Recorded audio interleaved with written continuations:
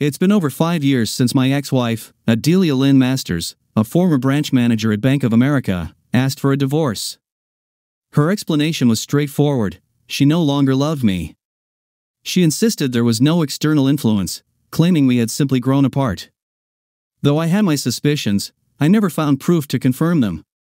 We settled on joint custody of our daughters, who were 14 and 12 at the time. After consulting with professionals, both girls chose to live with her.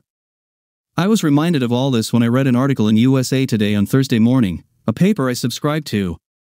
The article featured Adelia Lynn Peterson, now a junior vice president at a regional office, and her husband, senior vice president Ronald Peterson, attending a charity event in New York. Another photo showed Adelia's daughters, Amanda and Miranda Peterson, now 19 and 17, beautifully dressed and described as promising young women. It seemed that Adelia had achieved the success and social standing she had always wanted. Her current husband, once a mere acquaintance, was mentioned as well. They had met when Adelia began working at the local Bank of America branch. At one time, those girls were my daughters, but now we lived separate lives, even carrying different last names. I immediately called my trusted assistant, Helen Beard, to verify what I was seeing. If my hunch was right, it would explain why all our efforts to find them had failed. However, Helen, who I later found out was distantly related to my wife, wasn't available that day due to personal reasons. I recalled the day of our divorce. Adelia never showed up in court, leaving me to question the future of our family. I consulted with my lawyer to understand what was happening. Without her presence, the judge demanded we both be there to confirm the information presented by our attorneys. Adelia's lawyer claimed she had been transferred out of state. When asked if I had consented to our children's relocation, I replied no. That's when the nightmare began. Judge Donald McDonald's demeanor shifted immediately. He asked me to try contacting her via her cell phone. After leaving the courtroom, I dialed her numbers, but they were no longer in service. I turned to social media, only to discover I had been unfriended and blocked by both her and the girls. Back in court, I informed my lawyer, who relayed this to the judge. Without hesitation, the judge issued a warrant for Adelia's arrest on charges of child abduction. He also suspended the divorce proceedings until she appeared in court. Adelia's lawyer was livid, pleading with the judge to reconsider. He argued that this was a minor issue since I could confirm our previous agreement. While the judge acknowledged my testimony, I reiterated that I had never given permission for the children to leave the state. The lawyer even implied I could be lying. That's why she needs to be here, the judge firmly stated, adding that both daughters should also be present for a police investigation. I later learned that Adelia had requested a job transfer, citing abuse of our daughters by local Bank of America employees, a claim that was accepted without question. When the police requested evidence to back up her claims, no one could provide any. Everything was based solely on Adelia's allegations, which everyone seemed to take at face value. The women in our extended family were well acquainted with Adelia. When privately questioned about her accusations, they all responded similarly: "What does it matter? I'm just a man." Even social services, who had interviewed the girls, were unaware of these allegations, as neither daughter had mentioned me during their thorough questioning. There was no hint of truth in these claims. Still, rumors persisted in our town, fueled by members of Adelia's extended family. Over the past 5 years, the judge and I had maintained contact, forming a friendship over our mutual passion for fly fishing. So, it wasn't surprising when, one evening after dinner, I found myself at his home, newspaper in hand. "You need to see this," I said, my voice grave as I showed him the article. "Damn it," the judge muttered, quickly pulling out his phone. "John, give me a moment." The photo displayed my 2 daughters, and as the judge took it in, his face turned pale. My God, they'd been right under our noses this entire time. I stepped outside and sat in their courtyard. Ruth, the judge's wife, came out with a beer for each of us. "He's furious." "I'd never seen him this mad," Ruth commented. "He's on the phone with the FBI," I replied. "What did you show him?" Ruth asked. "A photo from today's newspaper, showing my missing wife with her new husband. For 5 years, we've had no sign of her, and suddenly she's alive and well." As I continued to examine the second photo on the page, I noticed my daughters had taken a new last name. The situation had become far more complicated than I'd realized. With interstate abduction involved, it was now a federal case, and the FBI had to intervene. Ruth asked why Bank of America hadn't assisted in locating her. I explained that they had been granted a federal appeals court order, which allowed them to challenge the court order I'd been given. They had argued that it was a family matter and thus beyond their jurisdiction. Tell the judge I left because I needed some time to process everything. Let him know he can reach me at my office tomorrow morning, I instructed Ruth. The previous night had been particularly hard on me. I began to wonder if there was more to Adelia's relationship with her new husband than mere friendship. After our wedding, she had been hired as a financial loan specialist in his department, just as I was starting my own consulting firm. The question of my daughter's paternity began to gnaw at me. Was Amanda truly my child, or his? Did anyone know the real answer? Then I reminded myself that Amanda had been born before Adelia ever joined the bank. The next morning, my mind drifted to Helen. How could she possibly help resolve this mess? Over the past 5 years, her resentment towards her cousin had only grown. I trusted Helen, and her actions had consistently proved she was loyal to me. There were times when I wanted to express my feelings for her, but I always held back. She deserved the best, and I couldn't bring her into the chaos of my life. Still, I couldn't help but admire her. Her light brown hair, soft smile, and warm heart were qualities any man would cherish. I dreamed about her, but I knew now was not the time. I couldn't ask her to share the nightmare I was living. The following day was hectic at work, and I welcomed the busyness as a much-needed distraction. Yet, as the hours passed, I couldn't shake the feeling that my life had taken an incomprehensible turn. Near the end of the day, a knock at the door interrupted my thoughts, and Helen, my assistant, walked in, pulling me back to reality. "John, there are 2 FBI agents here to see you." "Shall I let them in?" Helen asked. "Yes, I've been expecting them," I replied, standing up from my desk. As the agents entered, I greeted them. "How can I assist you?" "First, I'm Mac Holmes, and this is Douglas Dale," Mac introduced them both. "We're here to gather some background information regarding your situation." I explained to them how I had known Adelia's current husband years ago and emphasized that, to the best of my knowledge, there had been no affair back then. However, the change in my daughter's last name and the circumstances of Adelia's remarriage left many questions unanswered. At this point, I think the only way to clear up the uncertainty is to conduct DNA tests, I said, feeling the weight of my suspicions. I always believed Amanda, my eldest daughter, was born before Adelia started working at Bank of America. But now I can't help but wonder if she had met him earlier than I thought. I recounted how Judge Donald McDonald had halted the divorce proceedings, accusing Adelia of abducting our children. Her decision to disregard the court's order and not appear at the hearing raised doubts about whether she had also filed for divorce in New York and if her marriage to her new husband was even legal. Douglas looked surprised when I revealed that the divorce had never been finalized. According to court records, the divorce was suspended because Adelia had failed to comply with the judge's directive to attend court and ensure all agreed-upon terms were accurately documented. Judge Donald is a steadfast man, I continued, someone who's learned not to be swayed by others' disregard for the law, something he developed after a past experience with a crooked lawyer. Mac then asked, "Did you ever give your wife permission to leave the state with the children?" "No," I responded firmly. I explained that it was only on the day in court that her lawyer had informed me of their move out of state.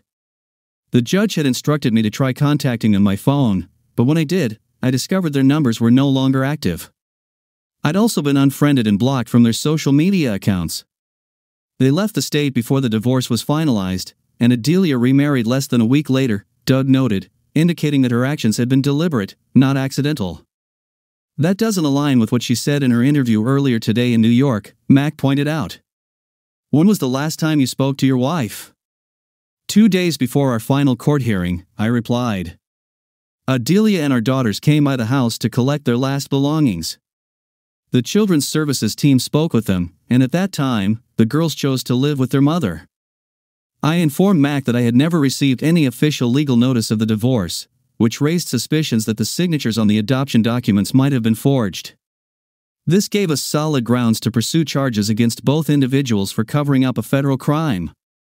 Mac Holmes persisted. I still haven't received an answer about the authenticity of those adoption documents. Turning to Helen, he added, Mr. Masters, could you sign your name here, Helen? Please draft a letter on our company letterhead confirming that I've complied with the FBI's request made by Mr. Holmes and Douglas Dale. The letter should also include a copy of my signature as per their request. Certify it, make a copy for our records, and hand them the original. I turned to Helen and asked, fully aware of her attention to detail, are you still living at the same address? Mac, from across the room, posed another question, prompting me to sigh before replying. I had to get a court order to sell the house. The local police were growing impatient with the gossip circulating about a supposed predator in the area. After my second heart attack, Judge McDonnell froze our assets, and only when Adelia failed to appear in court was I granted permission to sell the property. Now I live in a house I built near Ryder Lake, outside the city. It's tucked away on 5 acres of land, giving me some much-needed privacy. To safeguard my peace, I made sure the house was connected to a reliable power source, as there are still people clinging to those harmful rumors. Once the agents left, I explained everything to Helen. The news that her estranged cousin Adelia had finally been located took her by surprise. Hope and curiosity flickered in her eyes, but there were still countless unanswered questions. Despite the new information, many puzzles remained unsolved, and I didn't have a single definitive answer to offer. Before I head home tonight, I'll switch off my mobile phone, I told Helen. If something urgent comes up, reach me on my home line. If my absence causes any issues, just make the best decision you see fit. Helen held deep contempt for her cousin Adelia, who had tarnished the reputation and relationships of good people, including mine. Because of the vicious rumors Adelia spread, I had lost close friends and family members. Helen had never believed someone could inflict such harm until she witnessed it firsthand. She often thought about the pain I had endured before the truth began to surface. For her, waiting for the situation to resolve itself had been a trial of patience. She reflected on human nature, believing that many are inclined to lie. People around town thought that without my business, I would have given up long ago.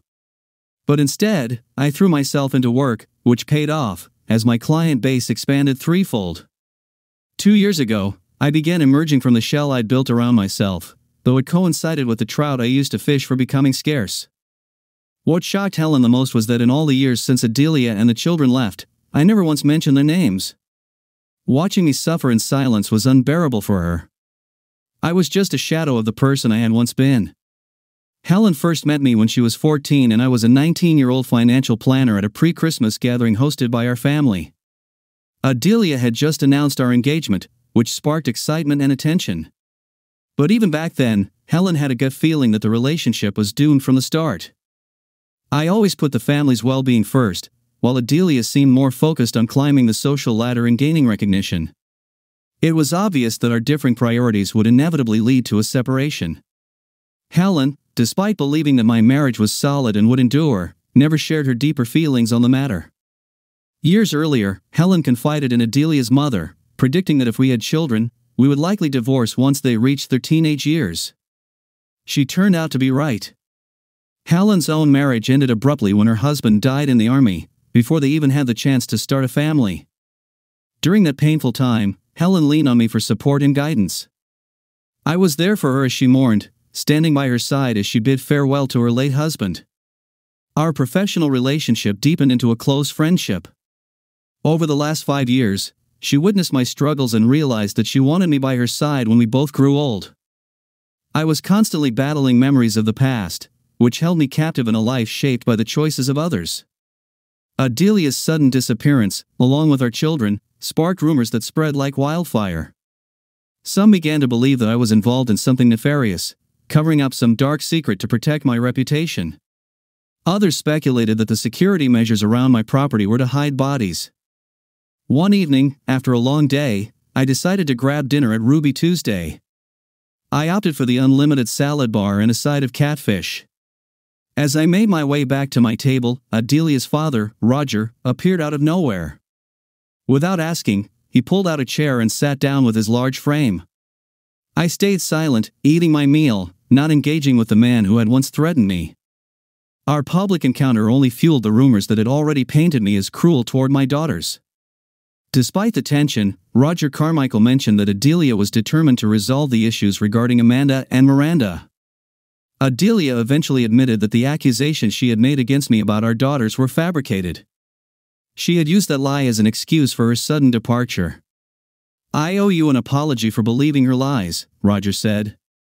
"It seems she spread these false claims to other family members as well. I'll consider their apologies sincere only after they provide notarized statements detailing exactly what she said and her motivations," I replied, still focused on my plate. Roger agreed, saying that until someone came to his office with concrete information, he wouldn't trust their words. He went on to say that until the matter was addressed, he considered everyone involved dead to him. I understood his sentiment and acknowledged it. Roger expressed that he grasped the pain I had endured over the last 5 years. I asked him to let me finish my meal in peace. In a firm tone, I reminded him that too many people in this town, swayed by rumors from distant relatives, had wrongfully condemned me for something I never did. As I watched Roger leave, I couldn't help but question whether he really believed that a brief conversation could fix the deep wounds caused by his daughter. Did he think that a few minutes of dialogue could erase years of bitterness, grief, and anger that had been stirred by those around us? Did they truly believe that reconciliation was that simple? And did they assume I was so naive that I could just pretend like none of it had ever happened? A few minutes later, the waitress who had been serving me came over and sat down at my table. "Mr. Masters, I went to school with your daughters," she began. "From what I overheard, I can tell you that none of them had any clue about what was happening. In fact, that Friday before they disappeared, we were all excited to see each other again at school on Monday," she continued. "I saw the man who just left working with other members of your wife's family as they packed up after she disappeared. After learning that, I felt I had to tell you," she added. "Thank you for your honesty." "It feels like a weight's been lifted off my shoulders," I replied, unsurprised at how long I had been kept in the dark. "I try to stay low-key because I'm fed up with the rumors and lies," I said, with a hint of bitterness. After giving me a sympathetic look, she returned to her duties. I paid my bill with my card and left her one of the largest tips I could, feeling she deserved it. Over the weekend, I had spent some time canoeing on the lake, catching my daily limit of fish. I always let the extra ones go. Lately, fresh rainbow trout, cooked simply with flour and butter, had become one of my favorite meals. Every night, I enjoyed 2 steamed trout with eggs and toast. When Monday came, I returned to work, brewed my first cup of coffee, and started reading USA Today. Finding nothing of interest in the headlines, I felt a bit disappointed, realizing that I had expected too much too soon. Helen arrived half an hour early that morning, something that only happened when things were unusually aligned. She poured herself a cup of coffee and joined me, seeming more energetic and excited than usual. We began reminiscing about the past, how Adelia and I had married right after high school. Amanda was born a little over a year later. In those early days, I was flipping houses, buying them at low prices, fixing them up, and selling them for a profit. Meanwhile, Adelia started her career at the bank, and I dove into learning the financial industry from scratch. I discovered I had a natural aptitude for it, and one of the previous business owners became my mentor. When my mentors decided to retire, I founded Masters Consulting. They continued working with me part-time, and the company's growth took off. By the time Miranda was born, I thought my future was fully set. Helen mentioned that everyone had heard about my encounter with Roger on Friday. Her phone had been ringing non-stop all weekend. I can't blame them, given everything your family's been through. "You've become an outsider to them and in the community," she remarked. "I know," I replied. "I'm aware of that." "I have a question, boss. Why do you need those notarized statements?" Helen asked, her curiosity piqued. I smiled and said, "For slander." Her eyes widened. "Oh my God, you're going after everything they have," she exclaimed, then added with a laugh, "Well, isn't that what they deserve?" "Exactly," I replied. "It's the only way to clear my name and rebuild my reputation. Plus, if I get a court order to freeze their assets while my defamation lawsuit is pending, it'll limit their ability to make any further moves." Helen nodded thoughtfully. "Makes sense. They'll end up with a public defender. Do you really want them walking into federal court with a court-appointed lawyer?" I asked. Looks like it's going to be a hectic week, boss. If everyone who reached out actually shows up, we're looking at around 20 cases, Helen commented, adding, most of these family members are generally honest and respectable. The issue is that they were deceived and mistook fiction for truth. I suggested they take some time during their Sunday church service to reflect on that. The real question is, what will they do now? Will their guilt lead them to make the right choice? As she passed by my desk with a warm smile, Helen casually mentioned that some single women enjoy fishing at dawn. For the first time in years, I found myself laughing on my way out to work. I made sure to thank her for lifting my spirits. Helen had always been my anchor. I truly believe that without her, I wouldn't have made it through the chaos of the last 5 years. By Thursday afternoon, we had gathered 24 notarized affidavits, each echoing the same story. My wife, with whom I shared only a nominal marriage, told them all she needed to flee the city because I had allegedly mistreated our daughters for years. She claimed she had found the courage to leave and filed for divorce based on those allegations, but a quick review of the court records would have easily disproved her accusations. Despite this, some people assisted her in secretly leaving with our daughters. Adelia vowed to remain silent, but they admitted they had reached out to her last week to try and settle old grievances. In doing so, they also acknowledged that none of what she said about me was true. It became clear to me that Adelia was more focused on protecting the new life she had built for herself than on feeling any remorse or guilt over her actions. She appeared to carry on as if nothing had happened, until I stumbled across her photograph in the newspaper. Since my daughters hadn't reached out to me, it was obvious they had believed the lies she told them. At this point, all I can hope for, now that the truth has come to light, is to feel that some form of justice has been served. I realized that, like many other relatives, I had been cut out of my daughters' lives. Armed with a name, Helen managed to track down their current legal address, employment, and health status. She informed me that a meeting with a civil attorney was set for 2 p.m., emphasizing the importance of serving Adelia before taking legal action. I couldn't help but admire Helen's attention to detail. Reflecting on her request for a court order to freeze their assets, I knew that if she ever crossed paths with Adelia, there would be no forgiveness. At 4:30, when I returned to the office, I brought with me a chilled bottle of champagne and 2 delicate glasses with long stems. The case was now in the hands of a lawyer Helen had chosen, equipped with all the necessary documentation, including past court files, transcripts, a judge's decision, and sworn affidavits. I provided the lawyer with a copy of the arrest warrant for my wife, along with a newspaper article about her new life. I attempted to explain the dynamic between the three of us and how I first encountered him. The attorney was informed that Bank of America had complied with the requests, and we were considering suing them for knowingly aiding in the destruction of a life. I agreed, saying, if one lawsuit can cover the other, count me in. She smiled and replied, all right, let's get to work. I chuckled, acknowledging that we Americans have a reputation for suing over anything. Helen and I enjoyed the champagne I had brought, talking as we sipped. The phone rang, and Helen answered it, whispering softly, it's the judge. Put it on speaker, I suggested. Hello, Donald, how's it going today? I greeted him. Overall, not too bad, he said.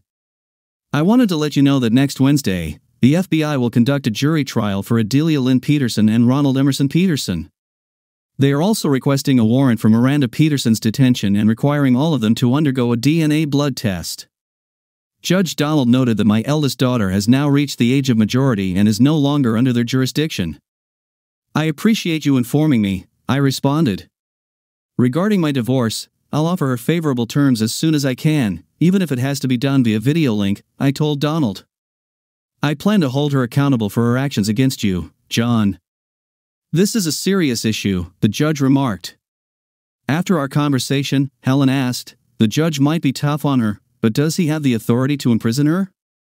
The FBI will likely handle the kidnapping charges and any related accusations, but the judge might consider a contempt charge for her failure to appear, I explained. I'm not sure what other legal actions he can take at this point. I suppose we'll have to wait and see, Helen said with a sigh. I've waited for over 5 years, so a few more weeks won't make a difference. Additionally, my lawyer will have some extra time to finalize the process and file the necessary paperwork, I said. No additional information was available. The following week passed swiftly. On Thursday morning, my lawyer informed me that the papers had been successfully filed. She mentioned that, as of Wednesday, she had managed to freeze all assets and bank accounts in her name. Later that day, FBI agent Doug Dale called, requesting that I visit St. Francis Hospital for a DNA blood test before 6 p.m. I agreed without hesitation. On Saturday morning, while fishing and having breakfast by the lake, my phone rang. It was Helen. "I need you to go to the office and get today's USA Today newspaper," she instructed. "There's an article saying that Adelia, Ronald, and Miranda were detained by the FBI at a social event last night," she said. "I'm at the lake now, but I'll head to the office as soon as I return and change to see what's happening." My curiosity was piqued, and I needed to know what the FBI was accusing them of. It took me about an hour to reach the office, and Helen's tip was accurate. I was intrigued by the reporter's account. We all think we know what kidnapping is, but is our understanding accurate? Federal law defines kidnapping as using force, deceit, or intimidation to capture or detain people against their will, often for personal gain. It's a serious crime with an average prison sentence of 12 years. Adelia and Ronald Peterson are accused of kidnapping. She left Missouri with her children without her husband's permission, despite their ongoing divorce proceedings. Court documents reveal that she filed for divorce because she no longer loved him, but a warrant was issued for her arrest after she missed a court date, causing the divorce process to be halted. The article reports that our investigation into the couple, published 3 weeks ago, played a crucial role in Adelia's arrest. It reveals that Adelia used the surname Masters when she married Ronald Peterson in a civil ceremony in New York shortly after leaving Missouri. It has come to light that the adoption papers Ronald Peterson submitted for Amanda and Miranda Masters were based on forged documents, including a falsified signature of Mr. John Masters. The FBI now suspects that the couple orchestrated this scheme to conceal the Masters' daughters in a public setting. It was also uncovered that the couple had previously worked together at Bank of America in the early stages of their careers. Mr. John Masters attempted to compel the bank to disclose his ex-wife's whereabouts, but an appellate court issued an order preventing such disclosure. It appears that Ronald Peterson, as senior vice president of Bank of America, used his position to obstruct Mr. Masters from locating his legitimate wife and children. Furthermore, Mr. John Masters has initiated a civil suit against Adelia Peterson for defamation, accusing her of spreading false claims among over 20 acquaintances and family members. She allegedly accused him of ending his first marriage due to inappropriate conduct with her daughters. Although local law enforcement has found no evidence supporting these claims, Mr. Masters continues to face reputational damage 5 years later, leading to his social isolation. The article raises questions about whether John Masters' situation was truly as dire as it appears. It notes that 2 cases of attempted murder remain unresolved and suggests that he may have been involved in 3 deaths without facing justice. Additionally, he has sued Bank of America and Ronald Peterson for interfering in his marital affairs. Victims' perspectives should be taken into account, though this is often overlooked in our society, especially regarding criminals. Opinions are expressed, but they rarely make headlines unless they provoke significant public interest. Unfortunately, victims often endure prolonged suffering while criminals continue to benefit from societal privileges. The article was thorough and detailed. As I brewed a cup of coffee, my phone rang. I was surprised to find a reporter from the Southeast Missourian on the line, asking me to verify the information in the article. When asked about the past 5 years, I recounted the ongoing investigation into the attack on me, classified by police as attempted murder, and the defamatory rumors I had endured. I then turned the question back to him, seeking his thoughts on his experiences. He described it as hell, and I agreed with his assessment. Amidst the turmoil consuming my life, there is now a flicker of hope for restoring my reputation. 5 years of damage have irreparably affected my relationships with my daughters, parents, and brothers. Once this chapter is closed, I plan to sell my business and leave the area permanently, provided the one person I trust agrees to join me. Before leaving the office, I carefully cut out the article and photos, scanned and printed them, and placed them in a legal envelope for my civil lawyer to use. Amanda Peterson was stunned when the FBI arrested her mother and stepfather, and her younger sister was taken away in a separate vehicle. She was relieved when the agent pridefully disclosed that her parents had never officially divorced, the name change had not been sanctioned by her real father, and all documents bearing his signature were fraudulent. Her mother faced accusations of taking her without permission, while her stepfather was charged with assisting her in concealing the truth. They faced multiple other allegations as well. Miranda would be kept under protection until her biological father was identified, since her mother still insisted that her stepfather was her real father. Amanda returned to their home to collect her belongings. While waiting for a connecting flight to Cape Girardeau at St. Louis Airport, she noticed a USA Today headline on an empty chair nearby. Intrigued, she picked up the newspaper and read the entire article. By the end, tears were streaming down her face. During the hour-long flight to the Cape, Amanda was overwhelmed with thoughts about her mother's choices, especially concerning her father. Nothing seemed to add up. Although her mother had shared details about Ronald and their relationship online, Amanda still had many unanswered questions, and her heart ached. She hadn't anticipated any changes in her life until her mother mentioned the possibility of divorcing her father. Sitting on the steps of the family home, she overheard a conversation between her parents over coffee after dinner. Her mother admitted she no longer loved her father and wanted a divorce, leaving him heartbroken. To her mother, he seemed like just another man who could be easily replaced. The recent revelations about her mother's past relationship with Ronald only added to Amanda's confusion. As the plane began its descent, Amanda was filled with questions. She wondered if there was a working phone in the abandoned car rental booth at the airport. It was 11 a.m., and she was parked at their old home, waiting for the sheriff's department vehicle to leave. After more than 2 hours of waiting, 2 unmarked cars suddenly blocked her path. An officer, armed with a pistol, approached and ordered her out of the car with her hands up. Without hesitation, Amanda complied. "Who are you? Why are you here?" the taller officer inquired. "I'm Amanda Peterson. I was just waiting for the sheriff's department to leave so I could speak to my father," she explained. "And your father's name?" the officer asked. "John Masters," Amanda responded. "Oh no," the officer said, clearly surprised. "Tom, go get Joe and Jod and make some coffee. It seems we've made an error. We need to have a serious discussion with Miss Peterson." He introduced himself as Detective Joel Smithers. "I know your father well. What brings you back here after all this time?" he asked. "This is partly because of the article in USA Today from last night. I have a copy in my car. Would you like me to bring it?" Amanda offered. "Yes, please. It will help me understand your knowledge of the situation," Joel said. After introductions were made and coffee was served, Detective Joel Smithers read the article aloud. The rest of the team appeared shocked. "Do you believe my father, Detective?" Amanda asked. "I'm among those who believe the rumors, unfortunately. By the time the rumors about your father spread among your mother's relatives, it was too late. He became the target of harassment, and his house was repeatedly vandalized, which eventually forced him to sell. The final straw was a brutal attack that nearly cost him his life. We were fortunate to find him before he bled out. The locals were ready to exact revenge based on what they thought he had done to your family," the detective said with regret. "Your father has become quite a controversial figure," Detective Joel said. "Jod purchased the house at a low price, but it wasn't until he started parking the sheriff's car in the driveway that things settled down. So, it was so overwhelming for my father that he had to leave." "Where is he living now?" Amanda asked.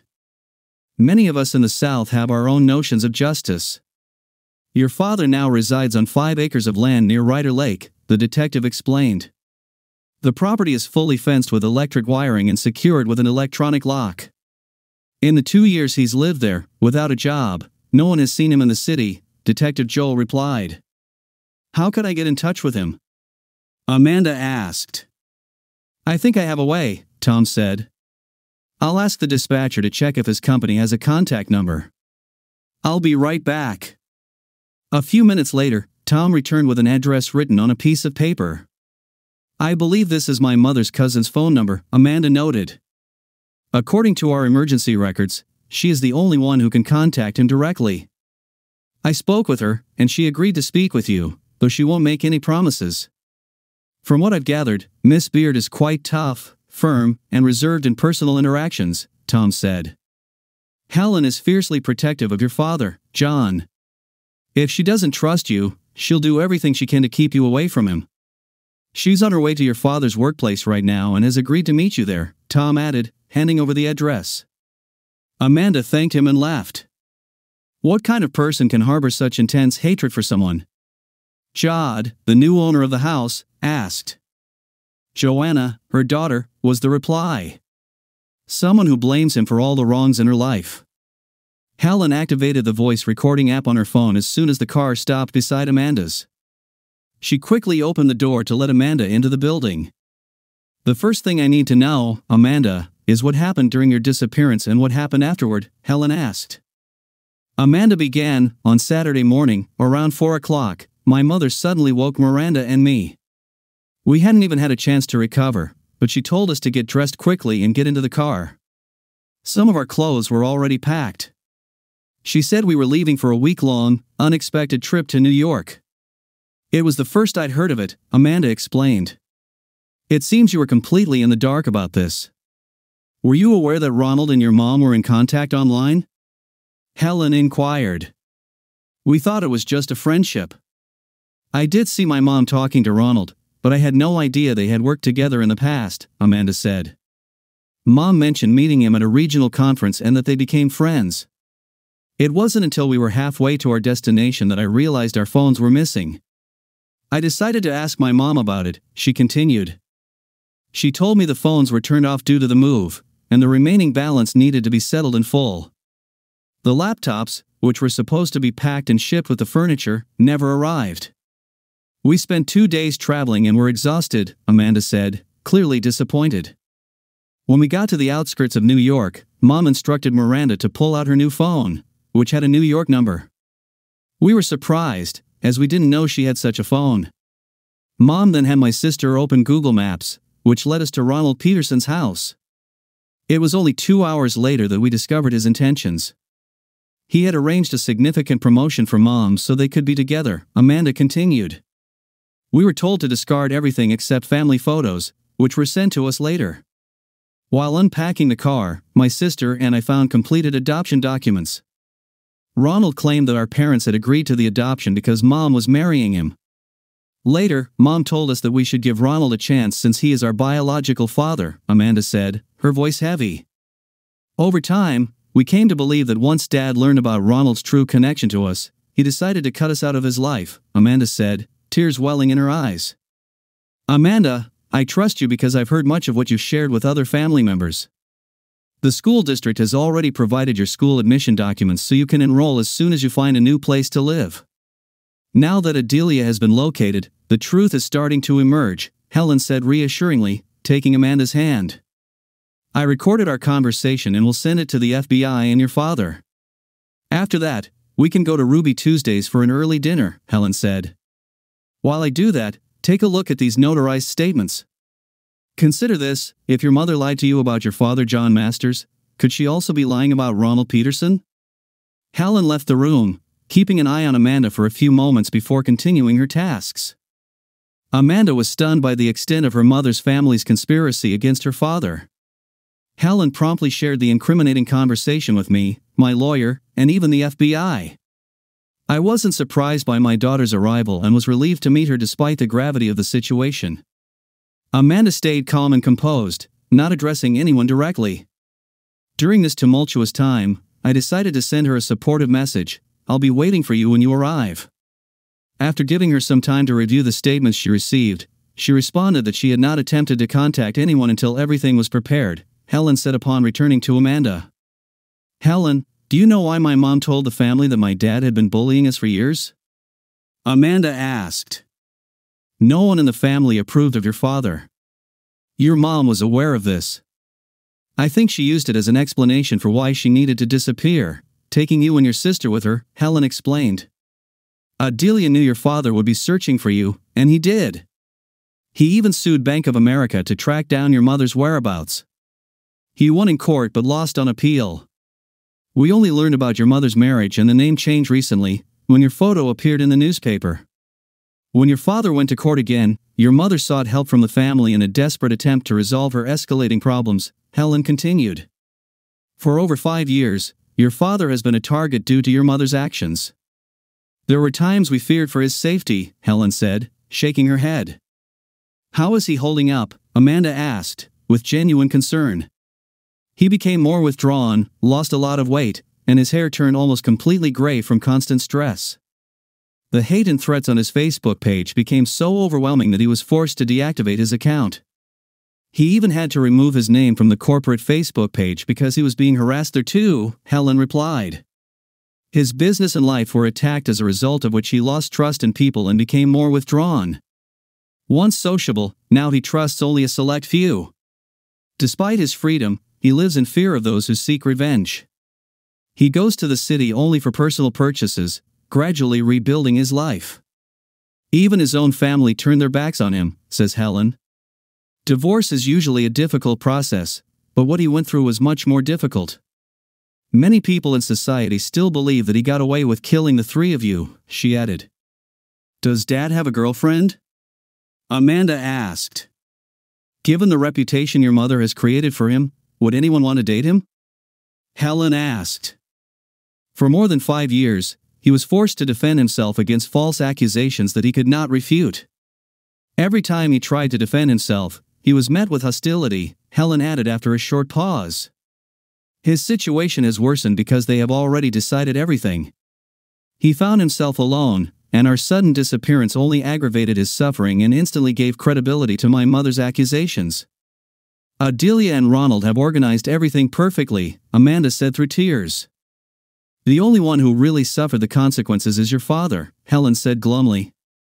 When Amanda was about to cry, Helen suggested they go out to eat, which would somehow alleviate the situation.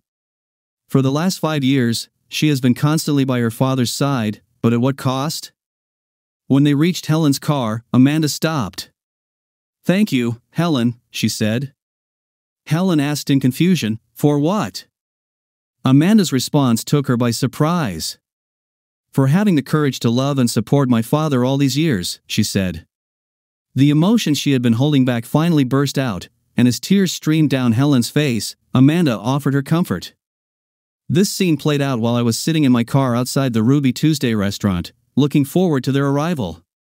I could hardly find the words to address my child, whom I had not seen for more than 5 years. My emotions were in turmoil as I replayed Helen and Amanda's conversation in my head many times. Part of me believed what I heard, but the other part wasn't sure. As I watched them drive up to the restaurant, get out of the car, and walk to the front door, my hands were shaking so much that I gripped the steering wheel tightly. I was on the verge of a nervous breakdown. Amanda had grown up to be an amazing woman, and I saw in her the traits of my own mother. I felt a wave of sadness wash over me. They disowned me soon after they disappeared from my life. I turned off the engine and got ready for one of the shortest and most painful walks of my life. The waitress who served me a few weeks ago was now playing the role of hostess.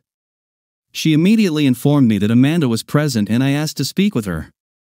When we arrived, the waitress informed me that Amanda would be standing with her back to us. Have you come to make peace? She asked. I nodded, and she assured me that they were ready to talk. Helen noticed me immediately and greeted me with a smile. Amanda turned to face me and burst into tears. I went over to her and sat down next to her, taking her hand to calm her down.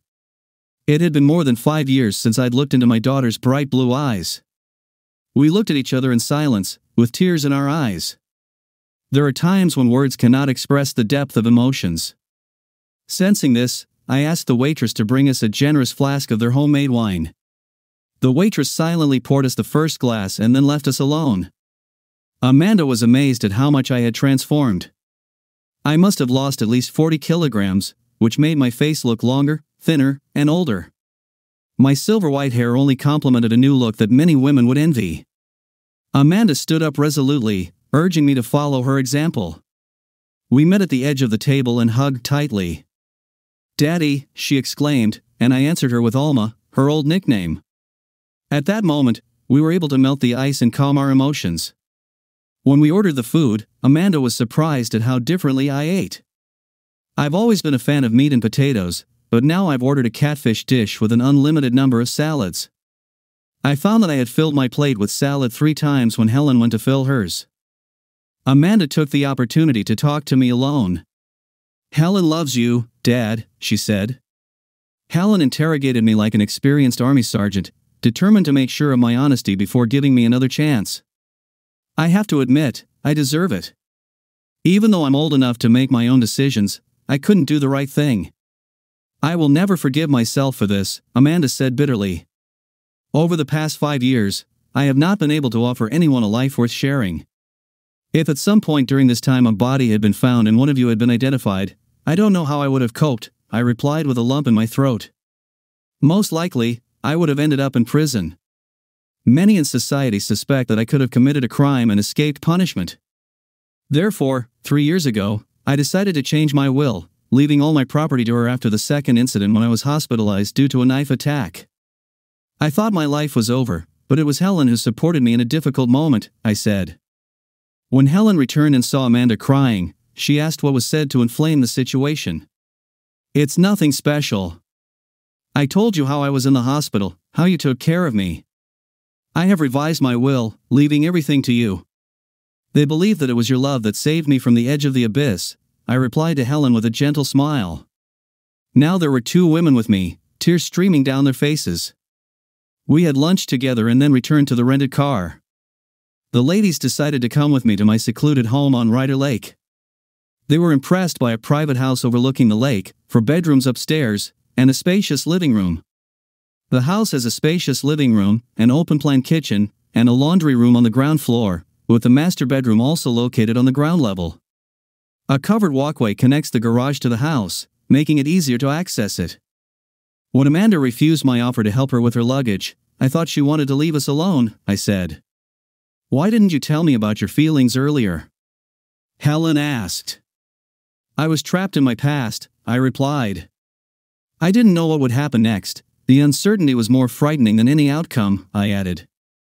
Now that I have freed myself from the restrictions they imposed on me, I can provide you with a promising future that was previously unavailable, I happily informed.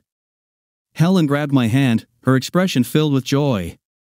It looks like I'm going to have to sell my house, since there's no way I can let you part with this property, Helen said, winking at me. Despite my age, I still felt guilty when my daughter caught me kissing another woman. I can confirm this, because that's exactly what happened.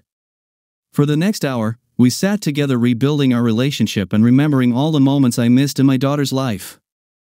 I found out that she was stuck in an unloved job in the business world while simultaneously earning a master's degree in business management online. She wasn't actively dating anyone. Why don't you join us? I suggested. We have the resources and we need a new way of looking at things. You can start with a junior position and move on, Helen said. Are you really considering this possibility after everything we've put you through? Amanda asked.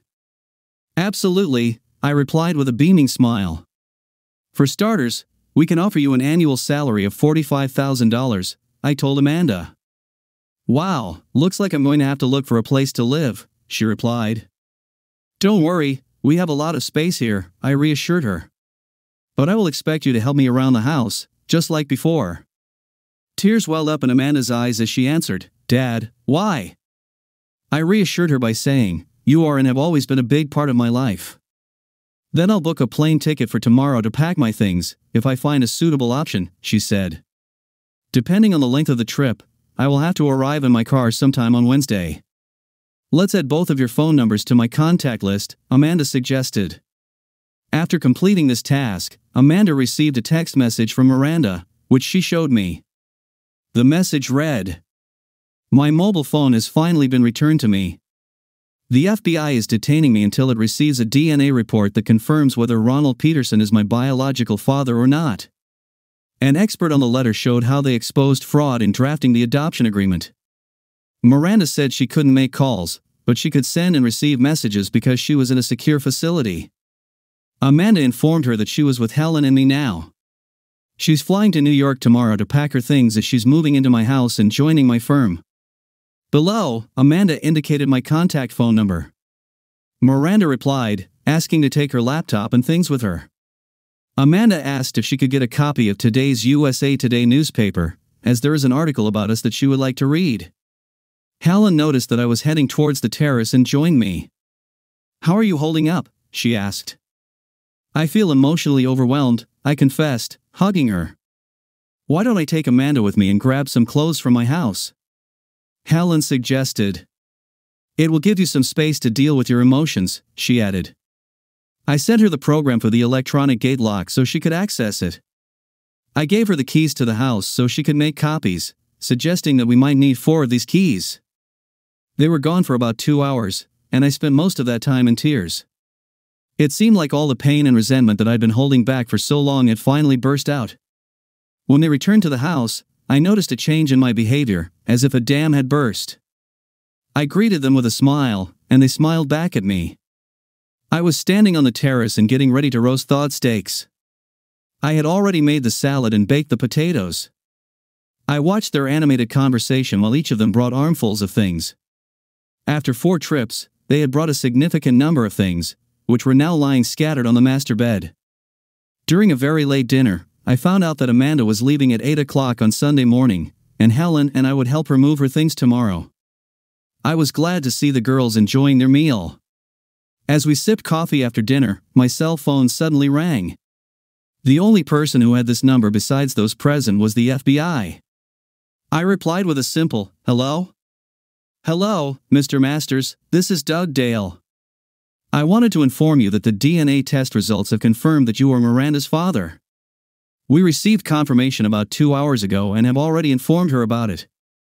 She wants to return home, so we scheduled her landing at Cape Canaveral at 7:30 on Monday morning," the agent said. "I'll be there to meet her," I replied enthusiastically. "This is great news. Besides, Amanda was on her way to see you last night. Please tell her that her sister saw a copy of this article on the internet," Doug added. When we broke the news to Ronald Peterson, he was shocked. Adelia had misled him into believing that Miranda was his daughter. Despite this revelation, he still faces a considerable period of time, the agent happily added. As soon as the situation calmed down, I asked about the legal names of my daughters. Their legal surname is Masters, which is confirmed by the court decision that we received on Friday morning. A copy of this ruling will be sent to your office on Monday, which will allow you to change their IDs, Doug Dale replied. That was the end of the conversation. I couldn't hold back the tears that suddenly welled up in my eyes. I was completely shocked and speechless, which made Helen and Amanda worried. Fortunately, I managed to regain my composure quickly. Miranda is scheduled to arrive at the airport at 7:30 on Monday morning. DNA tests have confirmed that she is indeed my daughter, I said. When Ronald Peterson found out about this, he was shocked because Adelia convinced him that Miranda was his child. "I told you the good news," Helen expressed confidently, indicating that she had known the truth all along. I couldn't help but wonder if my ex-wife, Adelia, had ever revealed the truth to anyone. "Amanda, I have sad news for you. The federal court has ruled that your adoption is invalid, so you will have to change your last name to Masters," I said with a laugh. My daughter was overjoyed and rushed into my arms with tears in her eyes. The name Peterson had never seemed appropriate to her. After saying goodbye to Amanda, who returned to New York to pack her things, we went to Jackson to meet Helen's 2 brothers and their wives. They kindly offered to help move the furniture that she wanted to take from the house. Since I had only 2 bedrooms furnished, there was enough room in the house for her things. We completed the task in just 1 day. The whole story was published in the Sunday edition of the Southeast Missourian newspaper. We gathered at Hickory House for dinner, where everyone noted the joy radiating from Helen. Her sister-in-law jokingly suggested that after 6 months of cooking for Helen, I would finally gain weight. The restaurant owner, our good friend, congratulated me and insisted on paying for our lunch. It seemed to me that Helen's sisters-in-law were jealous of her new home. Although Helen and I offered to invite them and their families to lunch, they all declined but offered to attend our first housewarming party when we throw it for our extended family. We arrived at the airport at 7:15 in the morning, as the connecting flights sometimes arrived earlier. As I watched Miranda walk down the ramp from the small plane, my heart began to race. She was wearing blue jeans and a t-shirt, not at all the pigtailed girl I remembered. She had turned into an amazing young woman, and it was hard for me to understand how much she had changed.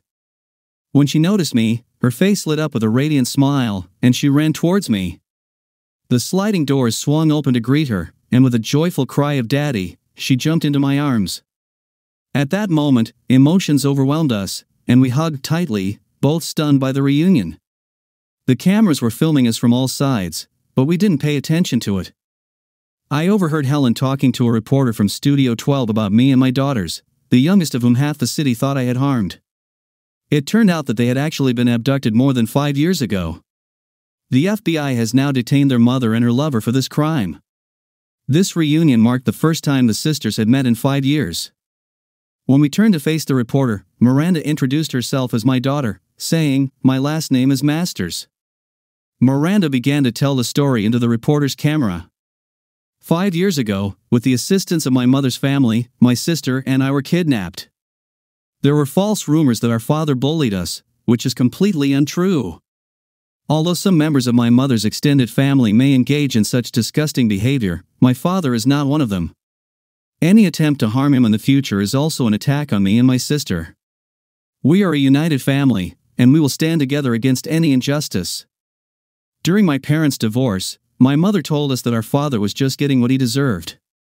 But none of us deserved the trauma and pain that her actions caused us. He is not only my father but also the most truthful person I have ever met, Miranda added. I introduced Helen to Miranda. Helen hugged Miranda and shared, "Yesterday, Amanda and I had a serious conversation about everything we learned. It seems that your mother deceived and misinformed Ronald, as well as your father, in her desire to attract attention to herself. She almost ruined 5 lives. I think it's in the past now. Amanda and I know that you and Dad are planning to get married," Miranda said with a smile, changing the subject. "Helen and I agree that we want to put this situation in the past," I replied. Good, Helen said. "Do you mind if we call you Mom?" Miranda asked, with tears in her eyes. Helen said, "You couldn't have said it better, Miranda." "I agree, as long as you promise to be one of my bridesmaids." "Let's have breakfast and then go to Macy's to buy clothes," I suggested. "Shall we go to Denny's?" Miranda asked. "If they're still open, of course." "But the Huddle House is the nearest place to have breakfast, if you don't mind," I replied. I was amazed at how much my daughter could eat and jokingly thought about sending her to live somewhere else. It was still unreal to me that my daughters had returned to my life in a way I never thought possible. Our house had truly become a home, and I was grateful for a second chance to find a family. While shopping at Macy's, I intentionally got lost and left.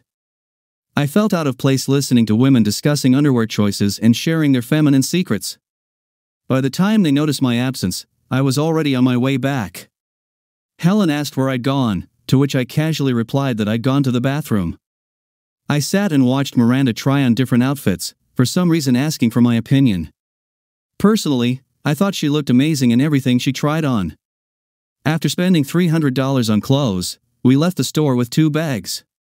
When we returned to the house, Helen excitedly took Miranda upstairs to show her the newly furnished 4 bedrooms. Helen was overjoyed, and Miranda was admiring the rooms, clearly pleased with the result.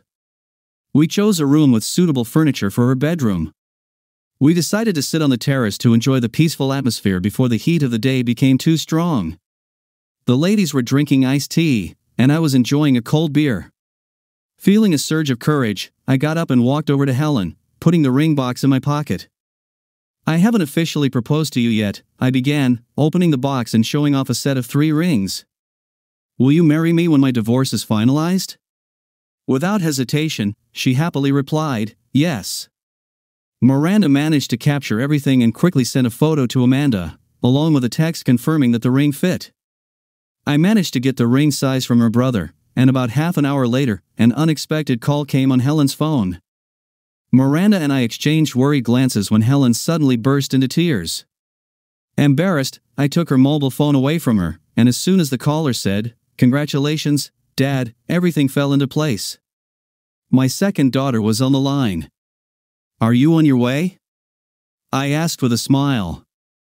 "I left yesterday at 4 o'clock and have been driving almost continuously since then. There is much less traffic and police on the highway at night. My car handles well at a little over 100 miles per hour. Please tell your sister that I have her things," Amanda said. Miranda asked how long she had to go.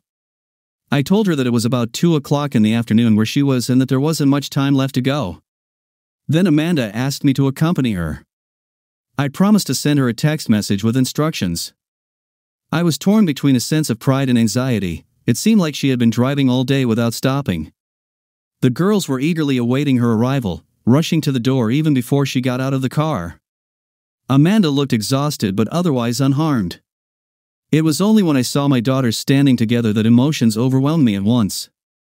Amanda's first request was to look at Helen's wedding ring, but before she could admire it, the home phone rang, and I hurried to answer it. It was my assistant Chris. He gave me good news. We are seeing positive shifts in our customer base as some of those we lost due to rumors are returning, and we are also acquiring many new customers, some of whom are out of state. Such an influx of business may require us to hire additional staff, which we are currently working on, he said. My daughter Amanda will start working with us next week, and although she is still inexperienced, she is striving to get a master's degree in business management, I replied proudly. Chris offered to take her on his team, recognizing that the job would be difficult but would allow her to gain valuable experience. I agreed to hire Chris Tucker because he was a single-minded person. Having just graduated from high school, he was the best in his class and eager to prove himself. Like many of us, he faced difficulties and setbacks but quickly recovered and achieved success. Chris soon realized that the business theories he was studying were not always applicable in real-world situations.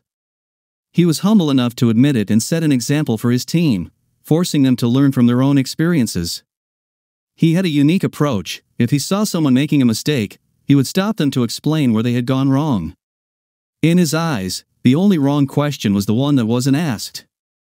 Helen and I will take a vacation until the end of the week. We still have a lot to settle, I announced, due to the upcoming engagement and the girls' return home. It was necessary to resolve legal issues as well as enroll Miranda in school. The news of our engagement was greeted with surprise and excitement. I just remembered that we received a courier letter from the FBI. Can you come and pick it up at 5? I asked Chris. He replied, yes, thank you for reminding me. I forgot about it. In the evening, the four of us drove into town to celebrate our first official family dinner at Red Lobster, a place my daughters had chosen. I parked in front of our office and asked Amanda if she wanted to see where she was going to work. She readily agreed, and we all went inside. When we entered, the secretary got up from the table and led us into the largest conference room. Inside, we were greeted by a grandiose cake and a huge poster with congratulations. Amanda was introduced to her new boss, and everyone present welcomed my new extended family. My daughters have already started calling Helen Mom.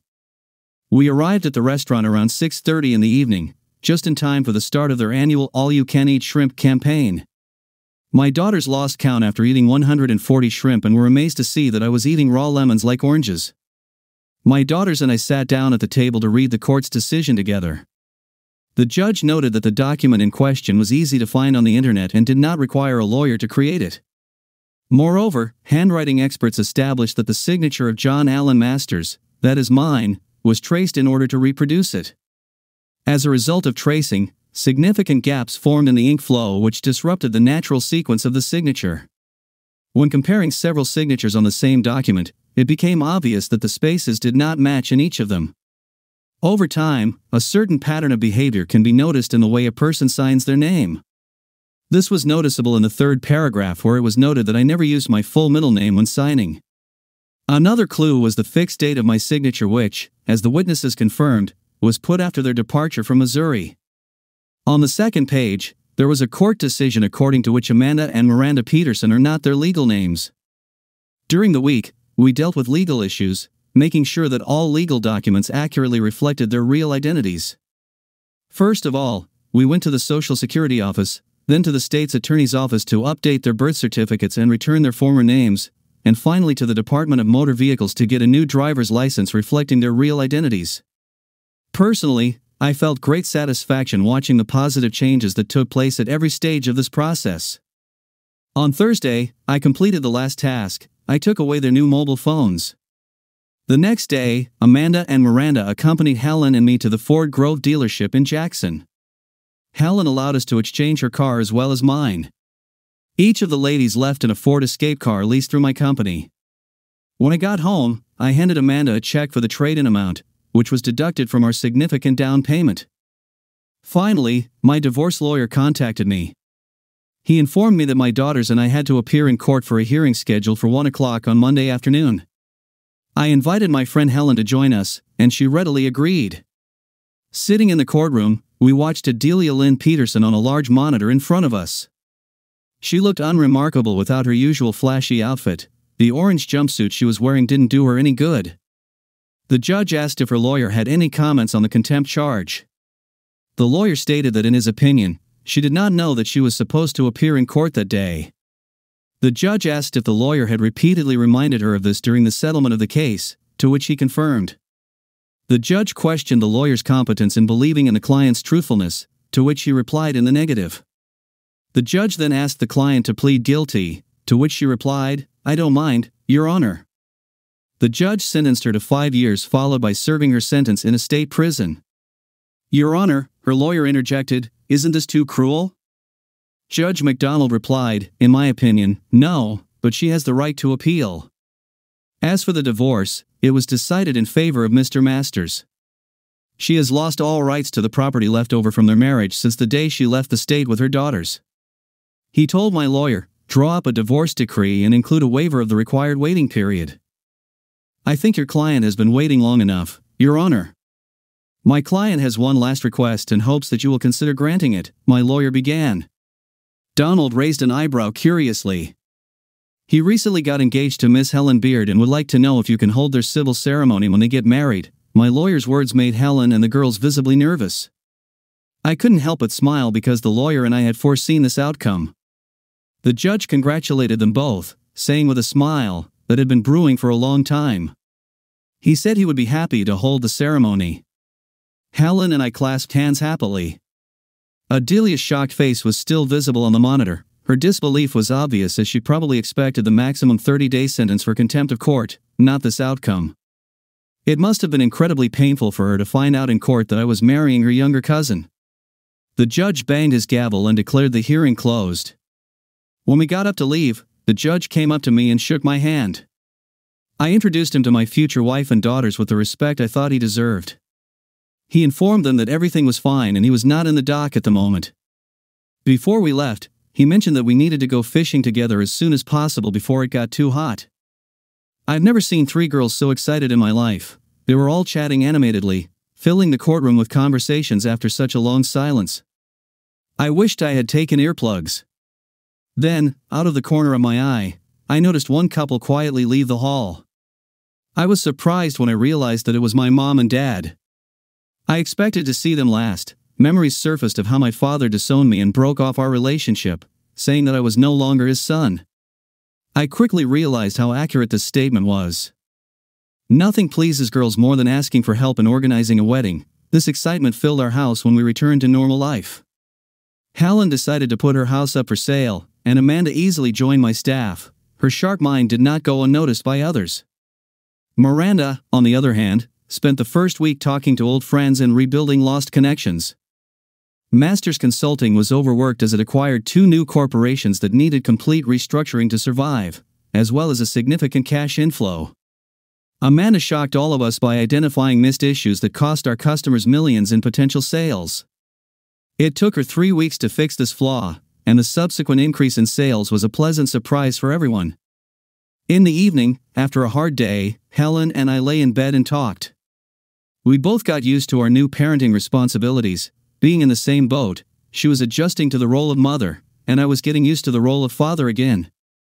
Her question about starting my own family took me by surprise because I had never thought about it before. But knowing all that she had gone through with me, I couldn't refuse her. I replied with a smile, "Let's wait until our wedding photo shoot, dear. The timing depends on you."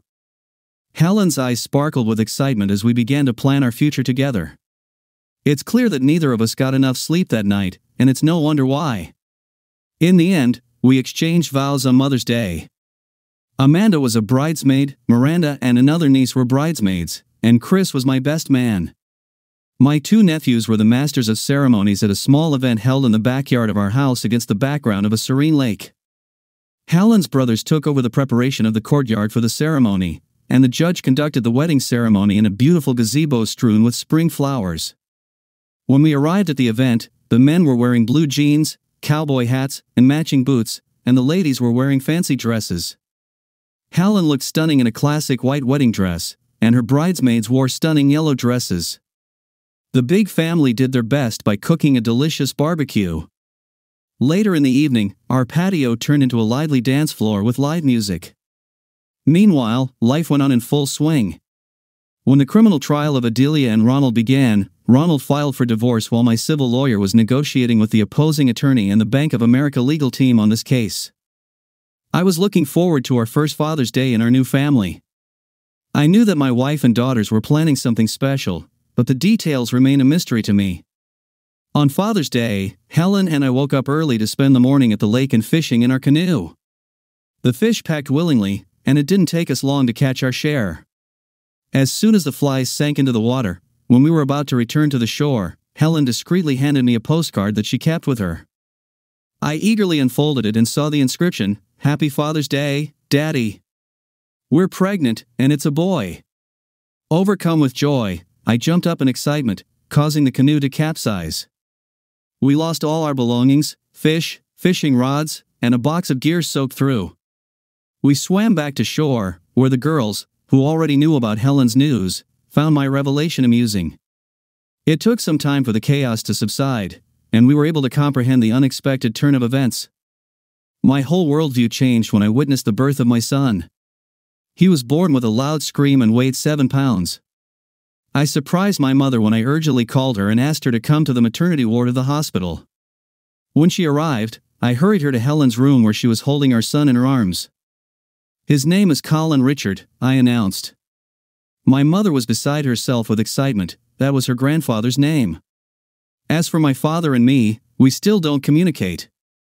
I gave him a chance, but he hasn't taken it yet. He is not taking any action at the moment, but every new morning brings a new beginning, and life goes on.